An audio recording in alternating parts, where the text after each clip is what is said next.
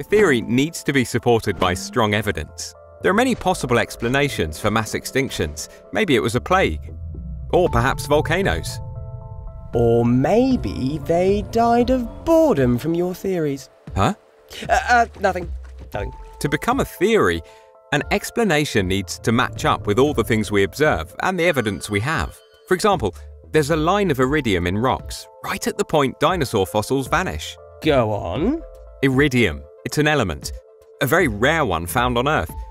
It's also found in space, which means… Aliens! Pew, pew, pew. No, meteorites. There's a huge crater off the coast of Mexico, dating back to the end of the Cretaceous period, around the time when many dinosaur species disappeared. Ah, intriguing.